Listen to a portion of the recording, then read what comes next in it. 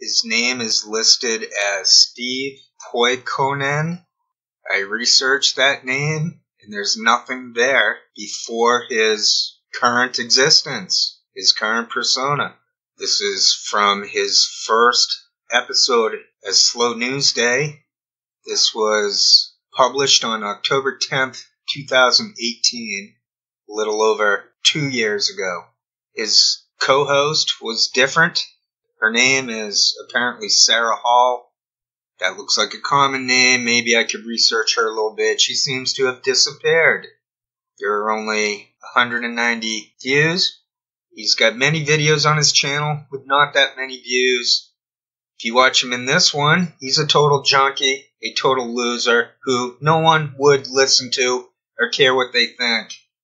You may not like me, this and that about myself, but I'm smart and honest with integrity. I'm not a military shill. I'm pretty sure someone could call that university or get in contact with that university in Ireland and find out that I do have that master's degree, because that's called reality. That master's degree is in social theory. My number one thinker who I studied was Erich Fromm. That's where I'm coming from. The main meat and potatoes of today's show, the main gist, is that this guy admitted, Steve Poikonen, he admitted that he's from the military. These people are that stupid. I'll share that right now. A little bit of clip from that.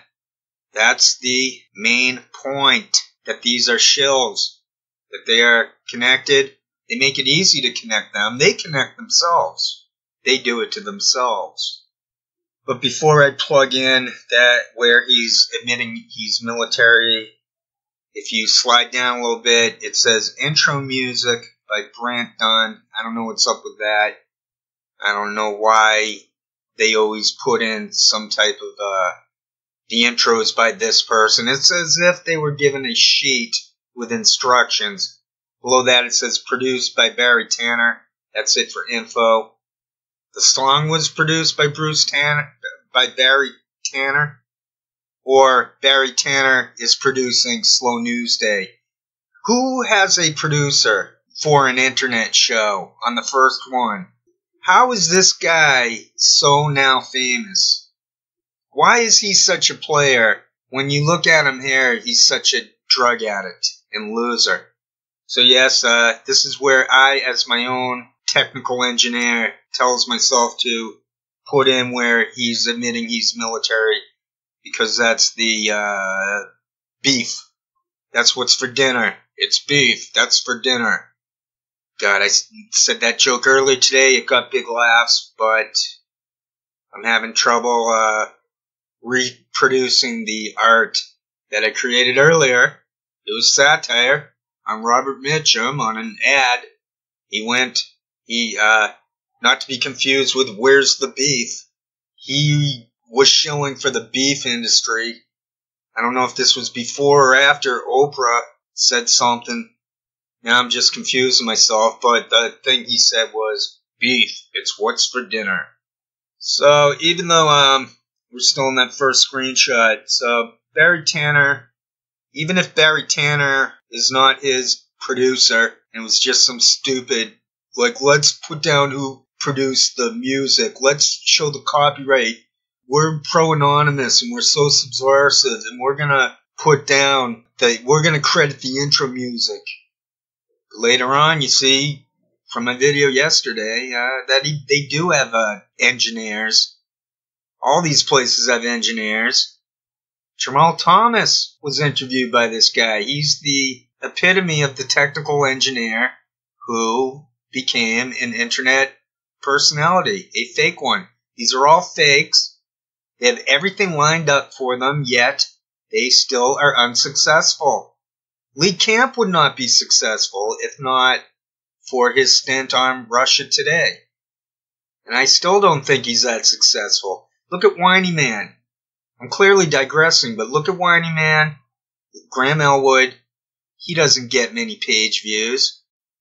So yes, before going to the next screenshot, let's listen to the moron junkie, alleged as Steve Poikonen with the blank past, the blank history. Let's now watch him admit that he's from the military. I thank him for this. I thank you morons for this. We're all just up at ungodly hours and fucking, I don't know, it's almost like being in the military where if you can take 20 minutes, you learn how to take 20 minutes and then you just fucking get up and go again. This guy's claim for fame is apparently recently a couple. I found alright, basically this guy made a video saying that Pete Buttigieg was a CIA agent. And everyone was thinking that. It was obvious. I think there was a clear connection. But I don't really care. The main point is that Steve was plugged by Daily Beast. I have one more example of that. He was plugged by something called LGBTQ Nation. They were seemingly the same story. It's the exact same story. This is how the internet is rigged. Stories are manufactured. Narratives are manufactured.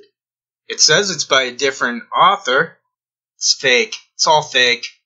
They're trying to place these people up. They want a point of departure. I've mentioned this before. They want you at a point of departure where you don't care who these people really are. So I made a video. I said, who was Whitney Webb? You do this down the line. And every time they turn out to be shills. They turn out to be the Smith-Mundt legalized propaganda shills working for the Five Eyes and affiliated military government groups. Let's get some screenshots from the earliest videos made by Steve. He's a junkie. He still is a junkie, although he looks like a junkie, in my opinion. He's a bit cleaned up now, but he is still obviously showing signs of having brain damage. He damaged his body and brain. It looks like he's done. Episode number 6. So the guy had just joined the internet. He was a total joke and sucked. He had some weird host who's gone as if she never existed. And then just a few episodes into his YouTube career, look who shows up but the whiny man, Graham Elwood. Episode 14, Savage Joy. Oh, what a coincidence. Episode 19, Sam Tripoli. So there we see the Joe Rogan connection right away. Episode 25, the bottom right corner. Who is it but Superman himself, Jamal Thomas. Cynthia McKinney turned out to be an obvious COINTELPRO agent, or she's shite, cuckoo, cra, whatever it's called by the kids nowadays. I mean, really, the FBI and CIA, NSA, they love to push who we are. They want to control us. They're fascists. That's why these fake thinkers, these fake journalists are plugged. Jamal Thomas, give me a break.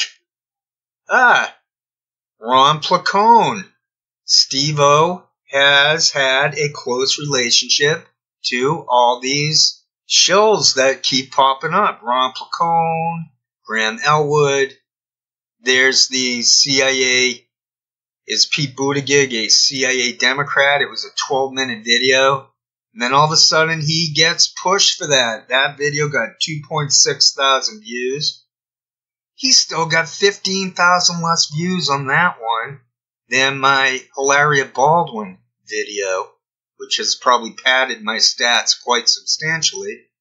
For a small channel like myself, it would probably take 1,000 mailed-in videos to even come close to 17. I would need, what's that, 1,000? If I made 1,000 videos and got 17 views each, I think that would match my Hilaria Baldwin production. So tinfoil, let's keep mentioning tinfoil. There's Ron Placone again. I think that's him. The top one at number 35, the Tent Revival. Yep, that's him. And then below, there he is with a CIA shirt, April 18th, 2019. 43 views. You can watch this guy. He's got nothing to offer. He's not even a hippie. He's from the military. He admitted it. This is the screenshot portion of the show. I did slip in that military thing earlier because I didn't want to make it seem like this was total clickbait. I think they added the Glory Jones lady sometime last year. I have clips. I can share some clips from when they had Lee Camp on as a guest. She acted less like a drug addict. You can see that she was military. This is where the military clip came from. I'll get to that when we go through the note portion of this. I've tried to streamline my video making. Here we go. Here's the last screenshot I have to share. And then we can go through. I only have a few notes to set up the video work. I left a comment for Yuri. I left him a comment yesterday.